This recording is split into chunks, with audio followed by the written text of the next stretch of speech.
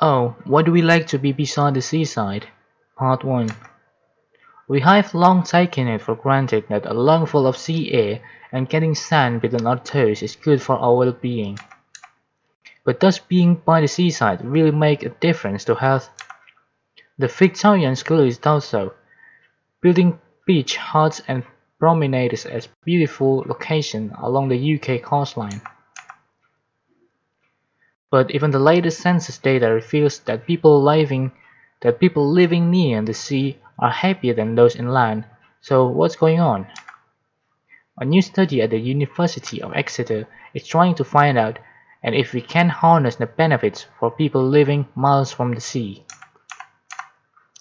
We know that city living can really affect our mental health and well-being and undermine it, but also our physical health, particularly through the release of stress hormones and exercising less, says Dr. Matthew White, who is leading the project. What we are really interested in doing is reconnecting people with the natural environment to try and reduce that stress. A natural mood enhancer. The problem with studying the natural world is that it is highly complex, making teasing out the relevant factor from a seaside scene particularly tricky. To solve this, scientists have tried to recreate specific parts of the coastal environment in the lab.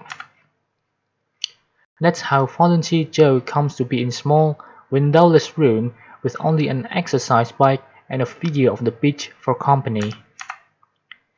She is taking part in an experiment at the European Centre of Environment and Human Health, looking at the mental and physical health effects of the blue or watery environments. A.B. Scott from the University of Exeter Medical School is one of the project's researchers. We want to see if we can increase someone's mood and get them exercising for longer if they are cycling in a natural environment, she told the BBC. The current study is already building on the promising past research. One study found that people's mood increased more when they were shown in a blue environment compared to green, urban or a blank hole.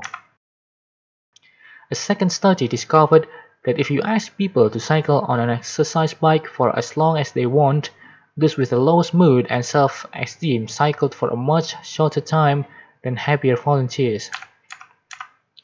The new study combines the two, asking whether people with a low mood will feel happier from the blue environment, and as consequences, cycle for longer. This will reveal whether being in a blue, seaside environment can turn people's low mood around and encourage them to be physically fitter in the process.